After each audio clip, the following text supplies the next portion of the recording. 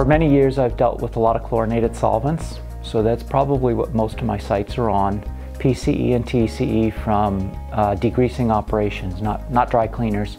It's typically manufacturing operations, which is painting and degreasing, although I have dealt with the BTEX compounds, other organics, and I do have a few metal sites. And I deal mostly with groundwater, although a little bit with soil, a little bit with vapor intrusion.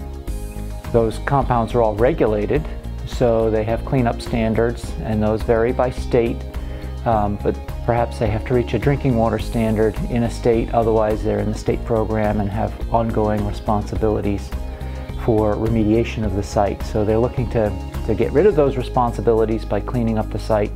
Also for sales of a plant or a property, if they can clean it up, then they can usually get a better price for it, and they can get rid of some long-term liabilities.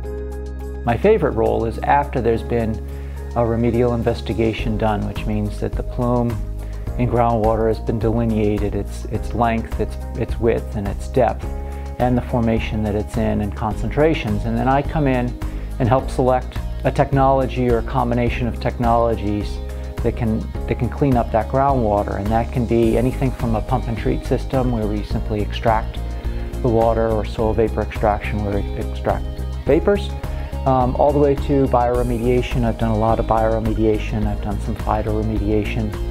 I've combined a lot of those technologies. So my niche is technology selection and then combining those technologies into a remedy, which may have multiple technologies in series or combined across the site.